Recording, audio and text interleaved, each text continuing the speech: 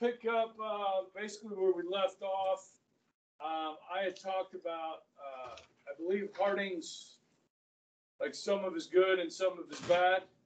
I don't know if we talked about the Ohio gang yet. Oops.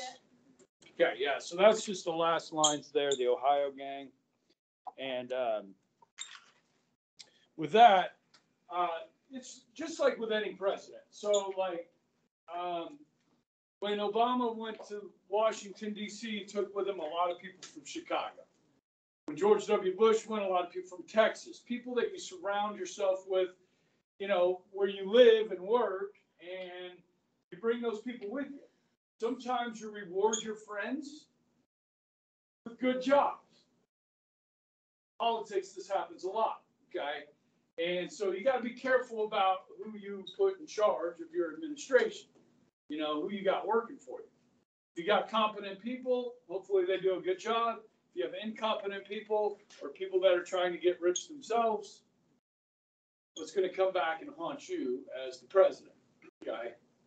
So these are the types of things. They were drinking alcohol in the White House, which was illegal. You know, sitting around smoking cigars, playing cards. Like Fall used his office to enrich himself. And so the media calling his cabinet the Ohio gang. Okay? So kind of a negative connotation there. Okay? And we'll come back to that later. Because in 1932, I'll just go ahead and spoil it. The media starts to call Roosevelt's cabinet. Anybody know what they call that? The brain trust. Okay, so you have the Ohio gang, brain trust.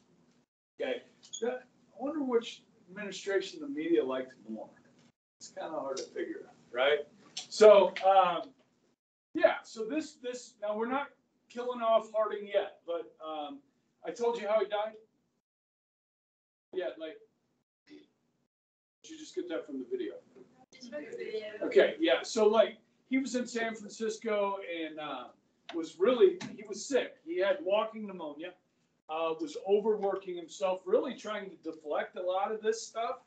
And after a long day, went up a big flight of stairs, went into his hotel room, collapsed on the bed, and died. So they did an autopsy, and it showed President Harding had an enlarged heart. And I think the video mentioned that. Did they mention how they brought the body back across by railroad? So they were in San Francisco, and it's something like 9 million people lined the railroad tracks as it was coming through their cities to pay the respects to the deceased president. Okay, so I mean, he wasn't hugely popular. I mean, obviously he won the election, so people liked him. But some of these scandals kind of took its toll on his reputation and so forth. And historians love to bash on him. So he really wasn't a bad guy. It's just really the people that were around him. Now, he was a conservative.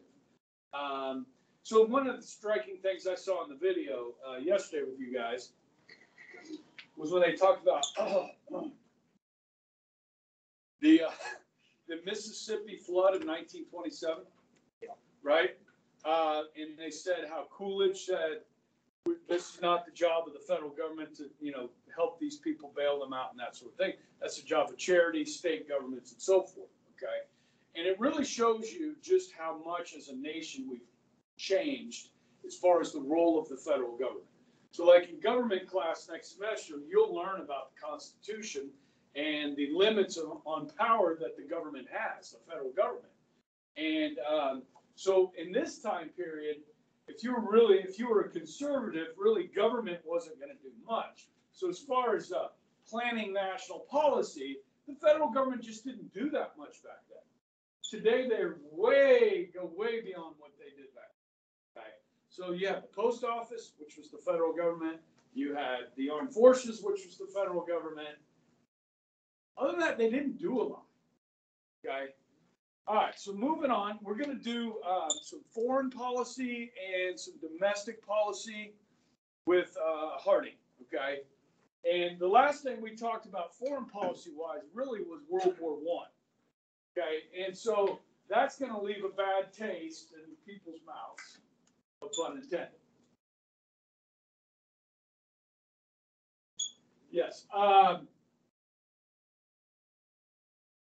So this is a treaty. We're going to have a series of treaties and pacts after the war to try and prevent another war like this from happening again. Make sense? Okay. Now, this one here called the 5-Power Treaty. There's the 9-Power Treaty. There's the Kellogg-Briand Pact that we'll talk about a little bit later. Okay. This one here in particular is what's called a disarmament treaty. The idea here is if we disarm, get rid of our weapons, or at least some of our weapons, we'll be less likely to go to war if people have fewer weapons. So in this case, it's going to be navies. So large capital ships that over 10,000 tons of displacement. These warships, big destroyers, battleships, limited number of these. Okay, and then we'd be less likely to go to war. That's the idea. Now, some historians refer to this as a successful disarmament treaty. The 1920s, guys, are relatively peaceful. There's no major wars in the 1920s. You have revolution in Russia, okay, but that's over by 1922. Okay, so is the reason why we don't have any major wars because of disarmament treaties or other pacts and so forth, or is there the reason we don't have another war because nobody wanted to do that again? So you can't really quantify the success of this or not, okay? But I'm just going to go ahead and be a spoiler and tell you, one of these 5 countries, U.S., Great Britain, France, Italy, or Japan, is going to violate this treaty in 1925. So this is signed roughly about 1920. Now, if you had to pick one of those up there that's going to violate this treaty, who would you guess? U.S. U.S., Japan, Italy. The one least likely up there you would think that would violate this. France. Yeah. Yeah, it's going to be the French, guys. And here's the reason why. In 1922, Italy's going to get a new leader. He's a fascist. He's a thug. His name is Benito Mussolini. Okay? In fact, guys, he's the first fascist. He coins the term fascism. Okay? So what does Mussolini want to do? Well, he keeps telling his people he wants to build a new Roman Empire. Okay, if you study history, and you guys have, and you think about the size and scope of the Roman Empire, right? Was France at any time part of the Roman Empire included in that geography? Yes. Yes. So if you're France, and you got this neighbor to your south that's talking about building a new Roman Empire, is now the time to reduce the size of your arms? In the eyes of the French, no. And you kind of got to give the French some credit here for using common sense. Okay? Now, I don't give the French credit very often. Okay, so pay attention because that's about it. All right? Now, yeah, so and now eventually Japan will violate this as well. But the thing about this, guys, this treaty, it's a piece of paper. Okay, now nothing in the treaty says, okay, France, if you violate this treaty, we are going to put economic sanctions on you, where we won't let anybody around you trade with you. That's not in there. If you violate this treaty, the other 4 are going to go to war with you and stop you. Wait a second. What are we trying to prevent in the first place? War, conflict between nations. This is a piece of paper. That's it. There's no backbone to it. Now listen, we've signed dozens and dozens of treaties in this nation's history. Okay, but without any backbone to it, They mean nothing. So you can make an agreement with North Korea and say, hey, North Korea, you're going to stop your nuclear program. Iran, you're going to stop your nuclear program. Now, with no ability to check on them or watch them or have repercussions for violating that, what good is it? It might make you feel warm and fuzzy inside to think that you did something brilliant and made a treaty. Okay? But let's not be childish. Let's not be naive. Okay? There is evil in the world. Okay? And people are going to act up. You're either going to be weak or you're going to be strong. Okay? And so this is just kind of touching off, making this as one of the examples of several treaties that we'll be talking about. So, as I have in the notes here, does this actually provide for a decade of peace? I don't think you can give this treaty all the credit, okay? But there is no way to enforce this, short of conflict, which is what we're trying to avoid, okay? Now, we're going to check in with Japan now. Like every so often, I'll throw something in there about Japan. Okay, so if you remember our immigration, which was called what was the name of that act? It's called the National Origins Act of 1924. What kind of immigration did we have with Asia? Zero, right? So our relations with Japan at this point in time are not really good, okay? They are starting to industrialize. Japan is, okay? And one thing you got to always remember about Japan, guys, is it's an island. So they have limited what? Yeah, natural resources. When you industrialize, you need those resources. The one way to get those resources is to take them by force. All right, so that's a little bit of foreign affairs there, guys. We'll be doing some more shortly, okay? We're going to move over to domestic policy with Harding, okay?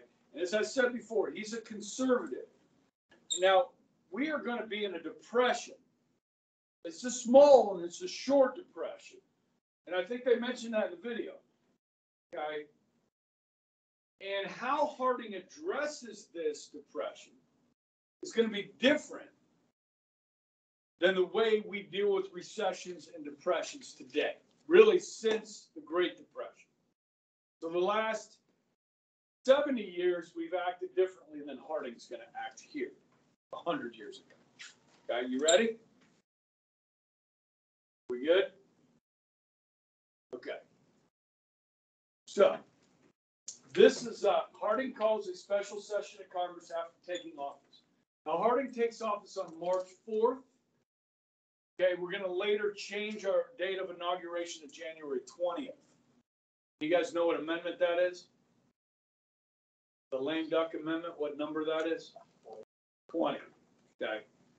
Yeah, so he'll take office March 4th, and April of 21 he calls a special session. Excuse me. And these are the four major points of Harding's domestic policy that he wants to see get through. Now, Wilson was a Democrat. He was a progressive. So we had 8 years of Wilson, and Harding's wanting to kind of switch things around here to a more conservative approach. So if you look at these things, especially number 2 and 3, this is really typical of what political party? The Republican Party. Okay, so that's in line there. Okay. Now, the whole tariff thing is really interesting. And it got a lot more interesting in 2016 when Trump was elected. Okay, when we start talking about tariffs.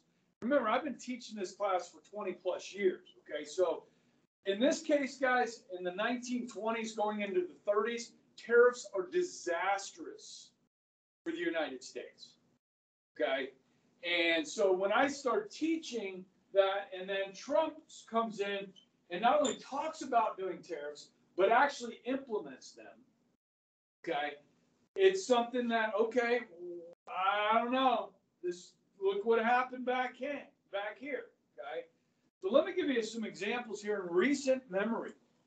So when Obama was elected, one of the things that was going on at the time is the Chinese were dumping cheap rubber tires on the U.S. market. Okay, that you could buy a lot cheaper than Firestones made in the U.S. Okay, and guys, tires are important for driving safety. If you have good tires, it helps to control your vehicle. Okay, if you have bad tires, it can lead to bad things, blowouts, not being able to stop properly or accelerate properly and so forth. So anyhow, Obama talked about putting tariffs on Chinese tires. He got into office, asked Congress to do it. You know what Congress said? No. I can remember George W. Bush when he was in office, and he said, we're going to put tariffs on foreign steel, imported steel, cheap steel coming into the United States. Because, guys, U.S. steel used to be like the backbone of our economy, okay? And it was decimated in the 1980s, 90s. Actually, yeah, for many years it's been decimated. And so the idea was put tariffs on steel so that we could make steel here and compete, okay? Now, I should have said something first. Everybody knows what a tariff is. The tax on imports. Now, guys, how tariffs work is it's a tax on the consumer. Okay, the person that's importing the stuff or exporting it to the U.S., they don't pay it. Our government doesn't pay it. The consumer pays it in the cost of higher prices for foreign goods. Okay, everybody with me? All right. And so Trump gets in office and he's like, look, China, we have a $500 billion trade deficit with China, which means we buy $500 billion more in Chinese goods than they buy of American goods, whether it's food or cigarettes or automobiles. China has 1 billion more people than we do. We have 0.3, they have 1.3 billion. Now, if they would buy more of our stuff, then we'd have a better trade balance, yes? And they have more people, so it makes sense they could buy more of our stuff, right? And that's what Trump was saying. Because, guys, you and I, your parents and you and I, we built the Chinese economy over the last 30 years. As consumers, we built their economy. Our government said to our businesses, you can leave Detroit. You can leave Yorktown, Ohio, and you can set up manufacturing in China or Vietnam or in Mexico or Dominican Republic or Nicaragua or Taiwan. You can set up shop over there. Pay what kind? Why would our businesses want to do that? Cheap labor, bigger profit margins. What happens to those jobs in America? Guys, this part of the United States, New York, Pennsylvania, West Virginia, Ohio, Indiana, Illinois, Michigan, guys, this was where the industry was. Today, they refer to this area as the Rust Belt. Because all those factories, all those industries have shut down and they're rusting. And so when you look at population movements over the last 30 years, people are leaving these states and fleeing to other states where they can find jobs. And the taxes aren't so darn high. Okay? And that is a direct result of our trade policies with China and other countries. Now, the nice thing is, ladies and gentlemen, is you can go to Walmart and buy cheap crap. And if it breaks, it's so cheap, you don't get it fixed. You just throw it away and buy another one. Cheap consumer goods. Whether it's, computer screens, computers, refrigerators, I don't know, we make those here. I don't make them like they used to. You guys have an ice machine that quit working? I have twice, the last 2 refrigerators. Okay. So anyhow, what am I talking about? I'm talking about tariffs. Okay. Now, before I get, I kind of got into tariffs, and I didn't mean to skip this. And so let me hit this real quick, and then I'll come back to tariffs. And actually, I'm going to do an example with you. Okay. Walk you through. Because tariffs are going to be something you're going to have to write about on the test. Okay. Hint. All right, this is kind of interesting, although not super interesting. Guys, and prior to the Harding administration, if the U.S. Congress wanted to build a new Navy ship, somebody in Congress would propose a bill to build a new ship. This is how much it's going to cost. This is where we're going to build it. Okay? We're going to call it the USS Wichita. Congress would vote on that bill. If they wanted to build a bridge, they would vote on that bill. If they wanted to extend a highway, they would vote on that bill. This was changed during the Harding administration when they created the Bureau of Budget. So instead of individually passing spending bills, they just throw everything into one budget and pass one bill.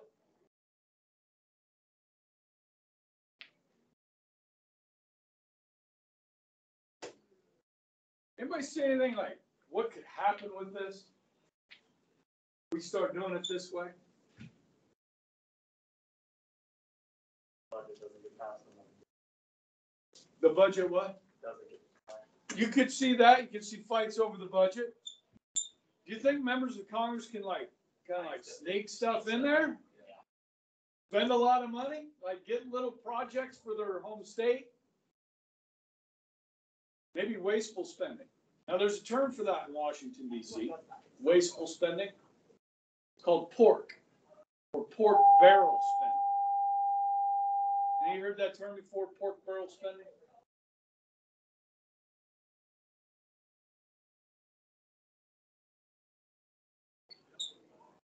Just wasteful government spending. Pork fat, There's a congressman out of Oklahoma that puts together a list every year, the worst pork barrel spending that happened the previous year. Okay, and you look at it and you're like, geez, like $100,000, $150,000 to study the mating habits of the Japanese quail. Okay, that's our tax dollar money, and somebody's going to get a grant for $150,000 to study that. The mating habits of the Japanese quail. Okay, now that might be important to some people, but is that what we should be spending our tax dollars on? Especially when we're in debt, right? So you see a lot of this kind of stuff get stuck into legislation, and by not passing each individual bill, because if that came up, $150,000 on the floor, just that bill, there's a good chance it wouldn't have passed. But if it's stuck in a big budget with now trillions of dollars, nobody barely notices it. Because the budget is like 3,000 pages long, and nobody reads it. Very few read it. I was going to say, people. Huh? There's great people who go. Staff that read it, but the members don't. Very few. Yeah, you could have that job. You could go get a job working for a member of Congress, and you could say, hey, I need you to read this over the weekend because we're voting on it on Monday. 2,600 pages. I'm kidding.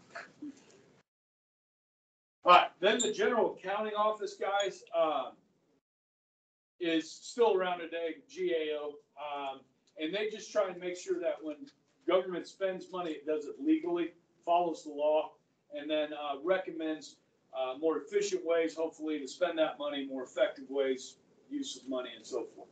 Okay, so they're still around today. Those aren't going to be on the test. There's a lot of information to cover, and that was one that people always missed, and so I took it off. All right, back to tariffs, okay? So these Canadian people up north of us, they really figured out how to grow wheat You know, it's a cold climate, but during those warmer months, they got good at growing wheat. Now, people in Canada, guys, there's not a lot of them, yes? But they have a lot of space to grow wheat. So they produce all this wheat, and they have plenty left over to sell on America's markets. Okay?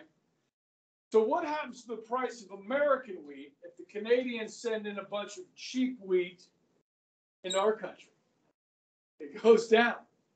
Guys, farming is one of those industries that there's really a catch-22. If you have a bumper crop of wheat and just a lot of wheat all over the country, what happens to the price?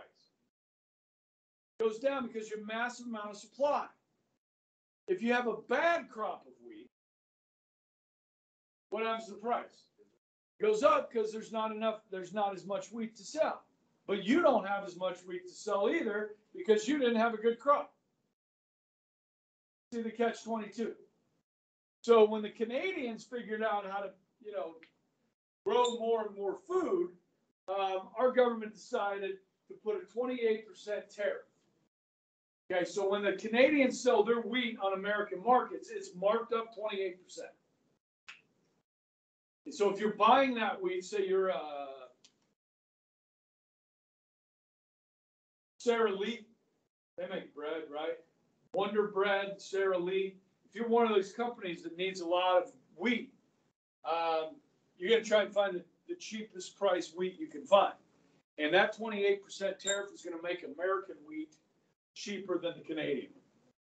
So our people can sell their wheat. It's protectionism. We're protecting American farmers. And then we go further. Ford-Macomber Act gives industrialists, people that are producing other goods. Now, that was one of the cool parts of the movie yesterday, right? Like when they showed the kitchen, and you had, the stove, the oven, you had the washing machine and other things, toaster ovens, vacuum cleaners. Guys, we're producing this stuff by the millions. And we like to sell some of that stuff overseas too. Okay? And then other countries are making stuff and they're sending it into the U.S. And they may have cheaper labor. They might be able to sell it cheaper. They don't have, So what this is going to have a negative effect. Okay? Grace, will you take a look at your shoe and tell me where it was made? You can slip them off. Take a look.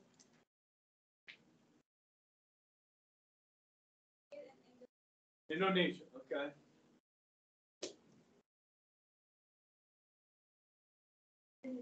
Indonesia. Wow. Hey, come on. Let's go. What do you got? Made in China. China? Where are your Brooks made? China? Vietnam? China? China? Okay. So second hour, I had a couple Dominican republics that were making Sperry's, Vietnam and China. And then sixth hour the other day I had, or it was fifth hour, we had one from Nicaragua. Okay, so guys, let me just kind of explain this. As it affects the economy. South America.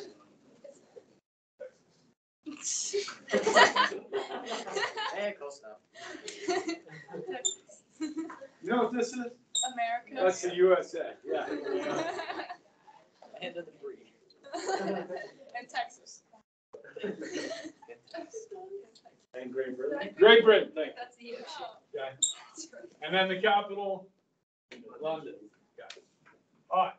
I'm going to do a little bit of a hypothetical to try and explain how tariffs are going to clog trade. And it's really important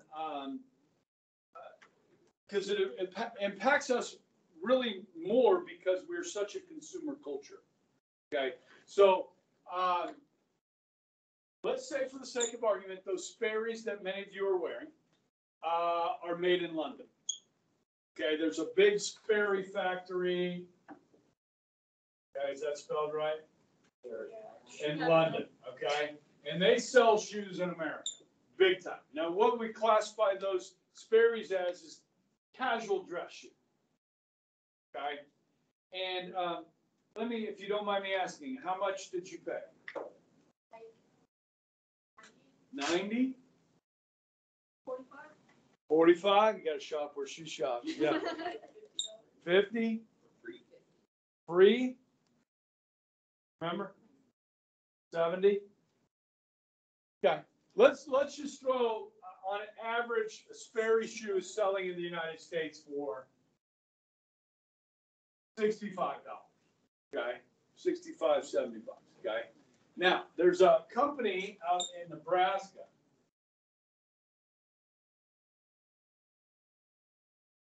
called New Balance. Okay. This is hypothetical. And New Balance, what kind of shoes do they make? Tennis shoes? Yeah. Like walking shoes, right? Are you wearing? No, you got Brooks on. Okay. Yeah, tennis shoes. They don't make casual dress shoes, do they? But they want to get into the market. They say, like, look at all these shoes these people are wearing. We need to get in on that. Now, the only way New Balance can make these shoes that are quality in the United States, they got to pay American labor and good quality leather. So for them to make a profit, New Balance needs to sell its shoes for $70 a piece, a pair. And so the government says, well, let's help out New Balance. Okay?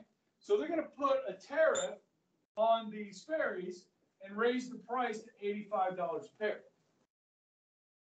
Now, some of you, especially the free one, have been priced out of the market. You're like, I'm not spending 85 bucks on a pair of Sperry's.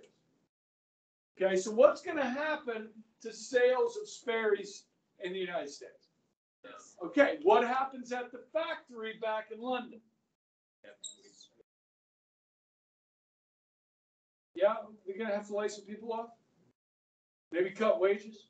Okay, so there's people with less money in London to buy Sperry's or anything else. Yeah. What happens to the extra 20 bucks? It goes to the Sperry's. They just have to charge more for the goods. They cannot undercut our prices. You see what I mean? So we make them charge more for their goods in our country. How can we do that? Pass a Telling them law. to. Wait, I When think it the comes- government We took that just extra force them to charge more. They're, if they're selling in America, it has to be, it's regulated by our law. Even though it's their product, it's, We pay it. If we want to buy Sperry's, we pay it.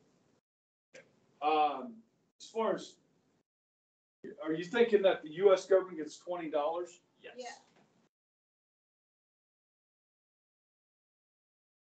Is that how it works? Is that how it works? I don't know. It sounds reasonable though. I don't. I feel like that, really underhanded by. Yeah, But then would that We be, don't know. but then we'd be paying more tax. somebody want to look it up? Yeah. Look it up and report to me. You can use your phones. Okay. Okay, so- While you're doing that, stay with me. While you're doing that, stay with me. Okay. So if they lay people off here in London, right?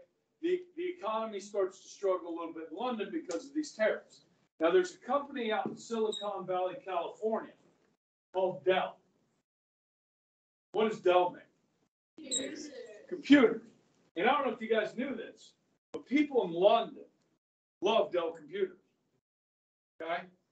Now, you have fewer people in London to buy Dell computers because of our tariffs. Follow me? You're not following me. That last sentence you said did not make sense. Okay. Since people are making less money in London, Dell is going to have a hard time selling computers here because they have less money to buy goods. Yes. Yes. Gotcha. Yes. Goes to the U.S. Treasury. Okay, so the government's going to keep that. You were right. Okay? Now, but still, it is the consumer that is paying. Okay? Now, so, if Dell cannot sell as many computers to London as it used to, what happens back at the factory at Dell? They also have to lay off people, which means there's fewer people to buy New Balance or Sperry shoes or Dell computers. We are a consumer-driven country, whether we like it or not. We're a materialistic society. If consumers stop spending in this country, our economy suffers. When people spend money, people make money. See, we are generally a service-driven society today. So like most of the jobs that you guys will have will be in the service industry, helping somebody else do something. Whether it's in sales, repairing stuff, engineering is a service, but you're not manufacturing anything. You're not building anything unless you're a builder. Okay? Build houses, work in the aircraft industry, you're building. Okay? But our industry is not what it used to be. We've exported most of that industry. Okay? So you'll work in the service industry. So if people are not spending money, they're not using services. And our economy will struggle. Okay, so we're still a consumer-driven economy. So this is how tariffs tend to clog trade. In addition to that, what are the Europeans going to do? They're going to retaliate with higher tariffs on our goods, which means we're going to have more trouble selling too. And so it's a bad cycle. Okay, so when Trump comes in and says, hey, we're going to put tariffs on Chinese goods, this scares a lot of people. Okay, but as I just explained to you, if we do that, maybe it scares the Chinese or convinces the Chinese to buy more of our stuff. And then we'll take away the tariffs because of the $500 billion trade deficit between the two countries. Okay, we've been making China rich. It's time for them to buy some of our stuff. You understand? And that was Trump's thing. They were. We didn't get to find out. So our biggest export to the world from the United States is food, right? And so China had agreed to ramp up the amount of food they were going to buy. A lot. Okay? Then the freaking pandemic hit. So, and where did the pandemic come from? And who did Trump blame? Okay, so now temporarily one of the things Trump had to do, because while we were putting tariffs on their stuff before we came to an agreement with the Chinese, they started buying less of our stuff because they were pissed we were putting tariffs on, right? So that really hurt our farmers. So Trump was making payments from the Treasury to farmers to help them in the meantime till we won the negotiation. Okay, and it looked like Trump had done it. You know what I mean? Like he had stood up to the Chinese and said, look, you need to buy more of our food and more of our stuff. Okay. That Trump's gone. And so is that. Now, I don't know if the Chinese will hold true to what they said they would buy from our farmers. I don't know. Okay. But I would not be surprised to see Biden remove the tariffs from China. Okay. It's not a real popular policy, and that's because of this, of what we saw happen in history. Okay, because this is going to be one of the causes of the Great Depression, these tariffs. Because we're gonna start with this and just keep adding more and more tariffs as the 20s go through. Okay. So hopefully you can understand that. So if I ask you on the test to explain how tariffs can clog the flow of trade, one way to put that is to say that, Europeans needed to be able to sell products here so that they could make money to afford buying our products that we have. And by putting those tariffs in, we made it harder for our trading partners to sell here, therefore harder to buy our goods. That makes sense. Cool? Yeah, I mean, I was really torn on this because I have friends, they're Trump supporters, and I was favorable to some of Trump's policies, and this one I had to take a really hard look at and talk to some people about it, just kind of get a feel for it. Because we're supposed to learn from history. So when I first heard this, I'm like, I don't know, this could be bad. They could retaliate.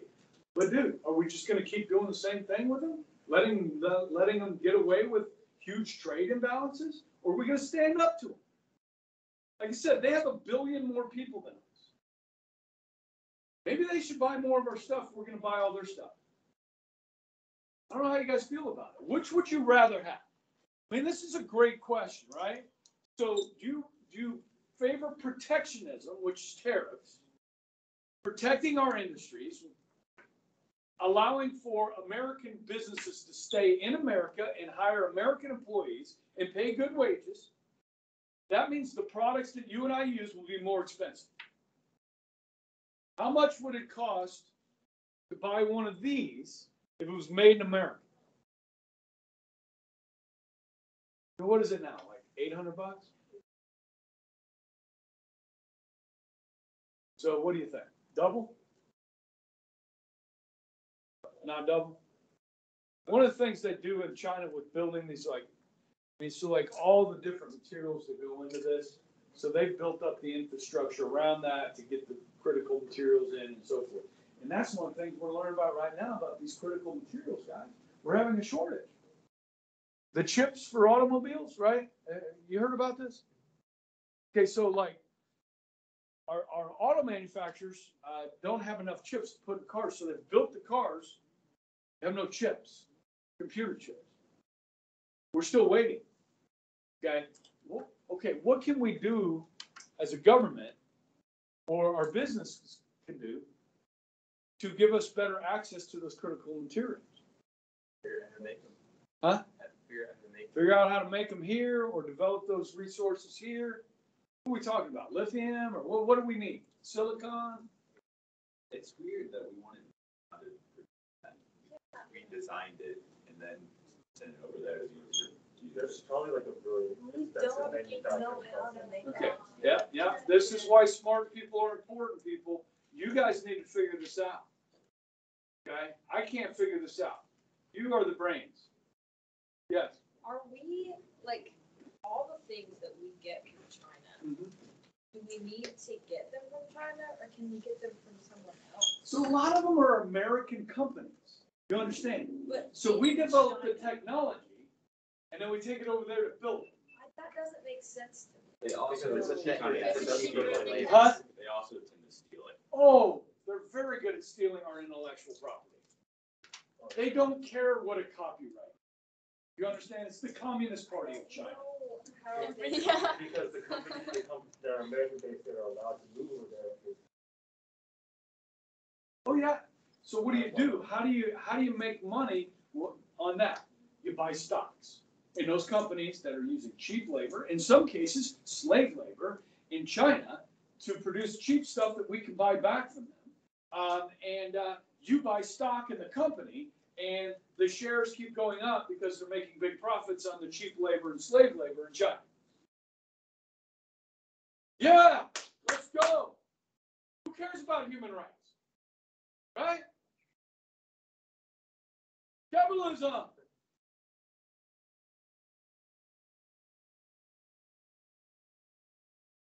Okay, what were we talking about? So, yeah, I mean, okay, so protectionism, where you do keep a lot of these jobs here. And that's something Trump really tried to do too. He lowered the tax on manufacturing in this country, on corporate income tax, lowered it. Because if American businesses say, look, okay, taxes are lower here, then I can keep my business here and still make a profit. Yes, I have to pay my employees more because we're in the United States, but because the taxes are lower, I can make a living here. I can do business here. That's what Trump was trying to do. Okay? And I don't know, is there anything wrong with that? I kind of like that idea. I heard a guy run for president, Rick Santorum, once said 0 tax on manufacturers. If you're going to stay in this country and be a manufacturer, we will not tax you because you are going to create jobs. And when you create all those manufacturing jobs, they're usually good paying jobs, at least middle class. And what you're going to create is a bunch of new taxpayers. So even though the company's not paying taxes, you have all the people that work there that are making money and paying taxes, which brings in revenue to the government. I love that idea. Yeah.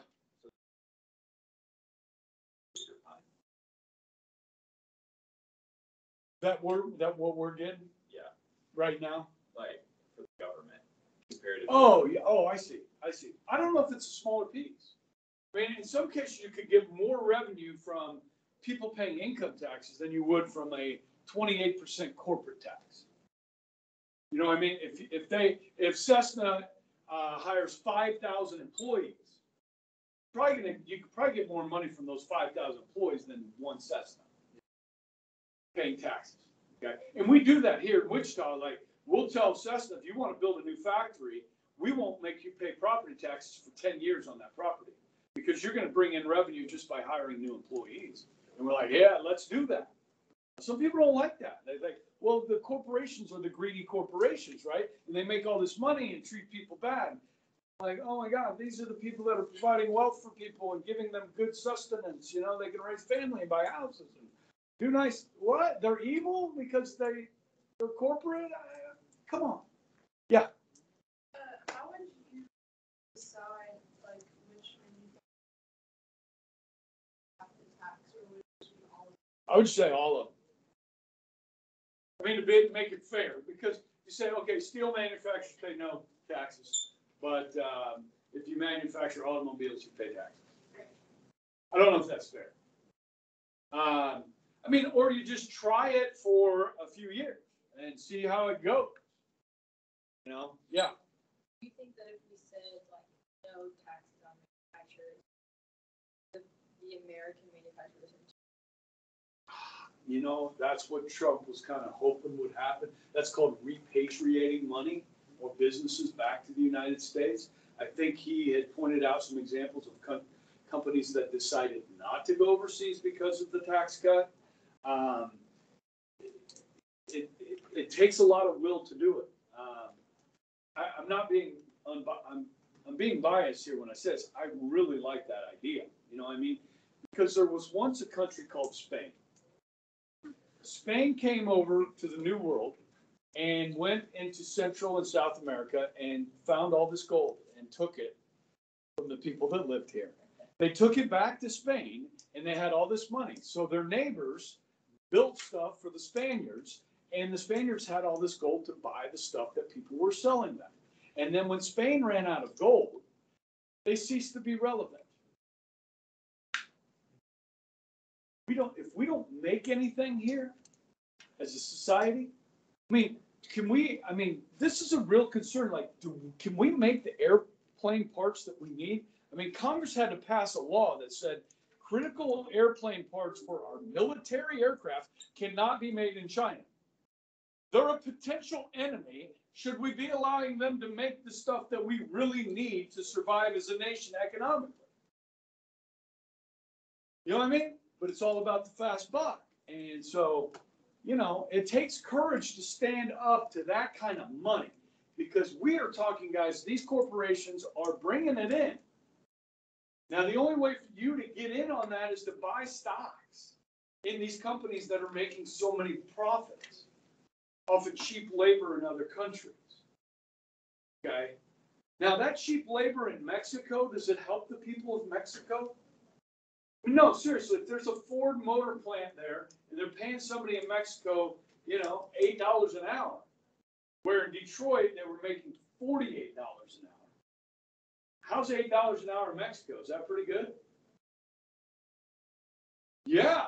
Better than nothing. It's better than what most people can get. So one thing, you know, we talked about was helping other countries by, you know, sending industry down there.